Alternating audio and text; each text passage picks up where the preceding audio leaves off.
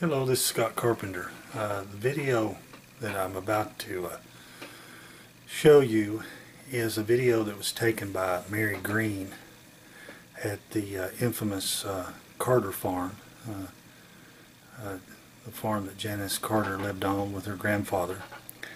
And I came into possession of these videos when I went to visit Mary Green back in 2011-12 before death, and it was part of reaching out to her, and we had become friends a year or so before that, and we were she had invited me to come up and talk to her, and she had some hair samples she wanted me to put into the Sasquatch genome study. And while I was up there and talking to her, we, like I said, we already had a friendship. Basically, the area that I researched was very near the Carter farm, and apparently some of the Bigfoot that I was encountering were part of the Fox clan and part of his offspring and immediate family. And because I always thought it was odd how quickly these creatures, which I think are, Nephilim, are human hybrids, but that's another story. But they very quickly acclimated to me and began to almost immediately interact with me. So I started talking with Mary Green, another Bigfoot researcher that knew her very well, put me in contact with her, and we struck up a friendship, and began to call each other, a few times. I guess in the time I knew her, maybe once every couple of months we'd talk, and so she invited me up, and as part of the hair samples that she gave me, she also wanted me to have these videos, and she basically told me that look at them. She said do some analysis. She felt like there was a couple places in these videos where there could be something. This was a video taken in 2002 in April, when she had personally gone to the Carter farm with a video camera, and they were hoping to get video of Fox if they could. This was while he was still alive. And so that's basically, there was 4 different video clips that she gave me, and she just told me to do your analysis and use your best judgment on what to do with it. So I've actually not done a whole lot with the video till now.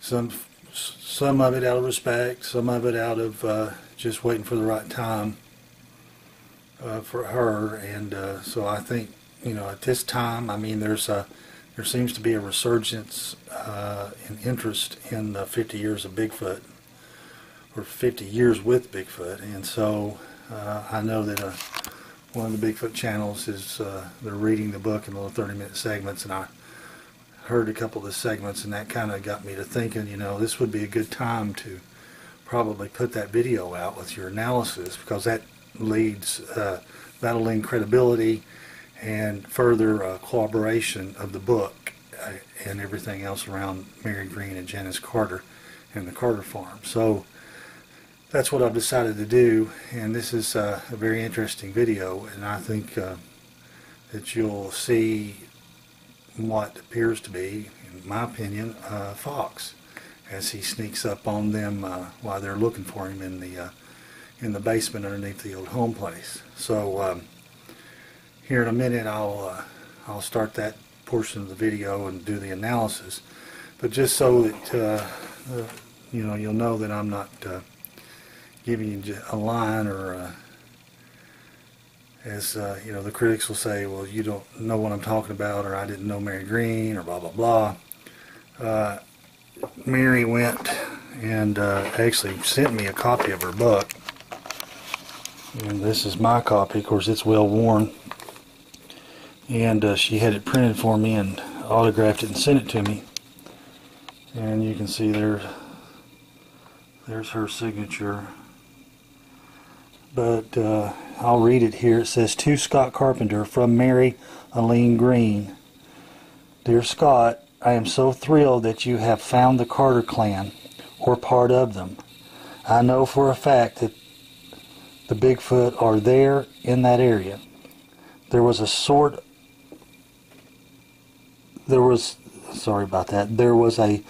of cream-colored one named Toby, too, a son of foxes. Prayers, best wishes to you, my friend. May God watch over your quest. Many prayers for your success.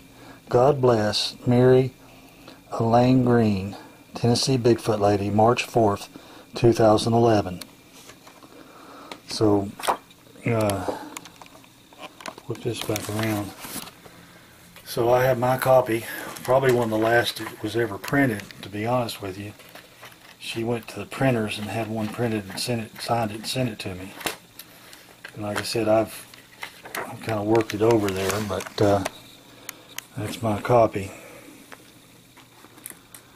But in this video, what you're going to see is they've come back to the old home place, and Fox has been sleeping in the garage underneath the old home place. And I say garage, it's a basement, and the way it's, you got to go around behind the house, and it's under the house. The house is, you know, probably the basement ceiling's probably 7 or 8 foot, and he'd been, from what I can tell, he'd been sleeping in there, and they thought they may actually surprise him. And so what they do is Mary goes around, and she's got the only video camera, and bless her heart, she doesn't have a monopod, so she's trying to hold it in her hand.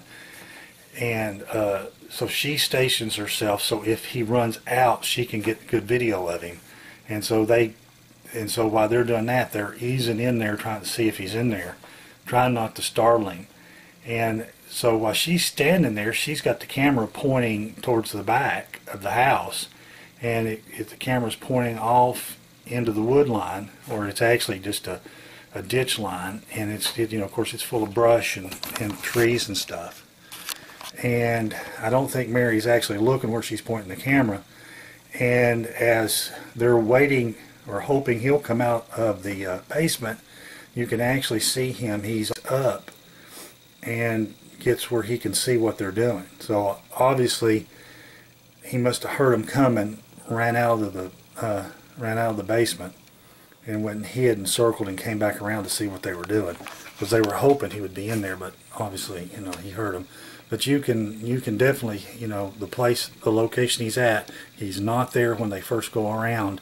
And then there's a sequence, just a very short sequence, as she swings the camera to get in position where he actually, you can see him. He's actually comes up into position, and he just basically sits there and watches them. And of course he's gray by this time, and you'll actually hear one of the researchers and Janice Carter say he's silver now. And of course you can't really see his eyes. His eyes are so deep set in his head that it's just 2 dark round circles, but you can definitely see his top of his head and his face, and he's got a limb going right across his face. But you can sometimes see you can see his mouth, and it appears he's head out of the shadows looking. He's sticking his head out where the sun's shining on it, and he just sits there. You can kind of see head motion. There's I'll show several frames where his head's moving and it's not in the same location. Mary just sits there and holds the camera pretty still and films for, I don't know, 15-20 seconds before they move the camera, and she focuses off of it. So like I said, it's obvious she doesn't know he's there. And like I said, he's down the hill behind a barbed wire fence and in the brush. I don't know how far away it is. If I had to guess, I'd guess 20 yards, maybe 60 feet, maybe 90 feet, maybe that far. I don't know. It's hard to tell, you know, because he's down and then he's in the brush. But I think it's an exciting video, and it's basically, you know, as far as I know, the only pictures of the Bigfoot named Fox. And only video of him, and probably the last video, the first and the last, as far as I know, unless someone else has video or still capture. The interesting thing is this is a rare video. I know that Mary Green has shared this with other people, but I don't know how many people have seen it. I just know that she gave me a copy and told me to, you know, do analysis on it, post it, whatever I wanted to do with it. We were hoping if we could find something really, you know, clear that we could put it with the DNA study, but kind of didn't feel like the pictures, I think, are, it's obvious what it is, but it's too far away and too much in the brush, and not like, you know, it's not like, you know, like close up. You can see the sweat beading. It's the usual, you know, you can't see the eyes. You can see the shape of the head and the color of the hair, but it's just not clear enough. And like I said, this was done in 2002. It looks like this might be, I don't even know if HD was out yet. So this looks like 480, it might be 720. I had to really work on it. Poor Mary was shaking really bad and swinging the camera around, so I ran it through. What the footage you're going to see has been stabilized, denoised, and so, you know, quite a bit, so it's not real shaky, and it does help clear it up, and, you know, and run it through some filters to make it easier to see. So it's, you know, the original, she shakes a lot and moves, jerks, and the lighting is sometimes out of adjustment, etc., and it can be real noisy. So the software I used has really helped clean that up, made it easier to view. So you'll see that, and I think that's I'll go through the video and I'll show you you know, I don't have permission to show anyone's face in this one, so I've had to edit it so the people in it, and I know it's Janice Carter, her brother, and another researcher, and then there's Mary Green. And so, but since I don't have anybody's permission, you might get a profile, but I won't show their faces. And one of the things that I have 4 different videos, so I might show you, I might put a little bit of Janice trying to call him in, but it's interesting. It's an interesting video. Like I said, it was back in 2002, April 17th. So it was about, you know, it was right in the time that she was writing the book, and they were doing their investigations. So I hope you enjoy it. I hope that it helps lend credibility and collaborate the book 50 Years with Bigfoot and all the other information that Mary Green has put out. She was a pioneer. She was way ahead of her time, and God bless her and God rest her soul.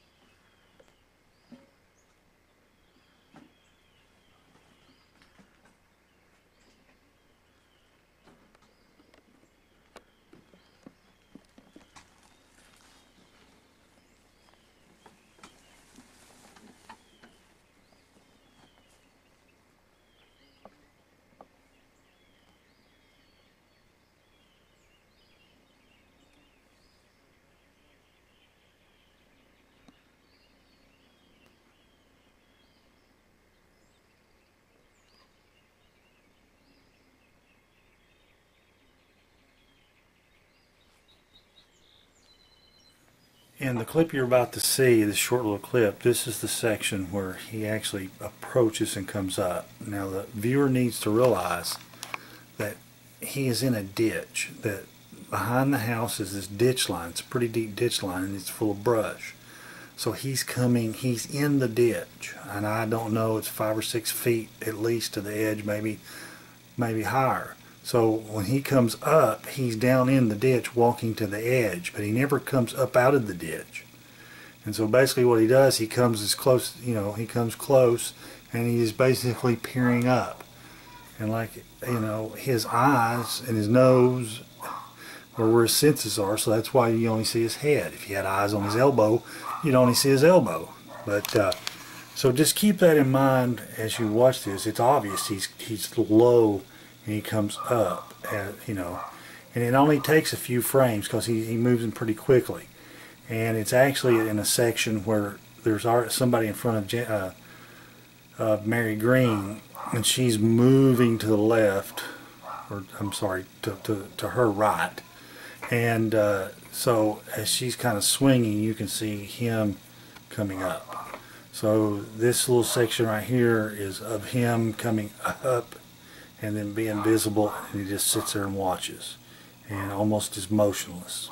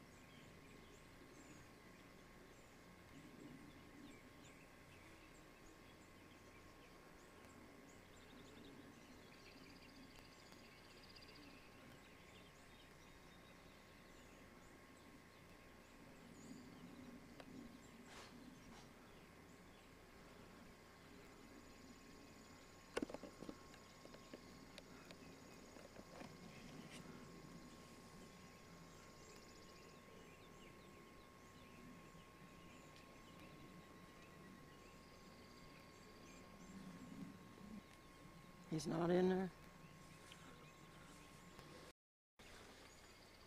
When he comes out, is he pretty well as wide as that door? But does he have wide? He's wide. But, and he took off down over that bank right there and went across that fence and took off down toward that spring. Now there's an old barn right there, Mary. It might be a good idea to look on the barbed wire for hair. And he's got a darn path. It looks like beating down going down the hill. Well, if I go down there, I can't get back up the way I am today, so. I've got tweezers to get hair. Don't pull it off with your hands if you find any.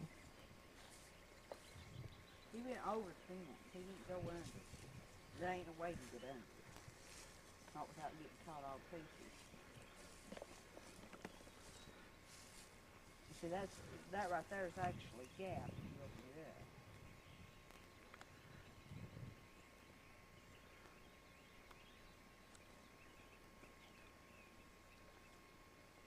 Okay, just, I might get a cow.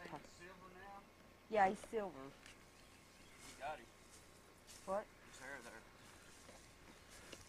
Silver hair. You want me to go